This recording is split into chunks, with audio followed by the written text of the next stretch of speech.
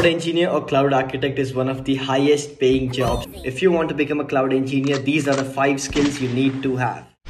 Number 1 is Linux. Linux is the operating system of the cloud. It is very important for every cloud engineer to have a good hands-on knowledge on Linux. Number 2, programming language. A cloud engineer needs to write programs to automate tasks and to create applications. You can go with any programming language, but if you don't have any preference, I would suggest you to go with either Python or Go language. Number 3 is going to be networking. A cloud engineer needs to know how internet works, how to set up VPNs, load balancers, gateways, NAT gateways.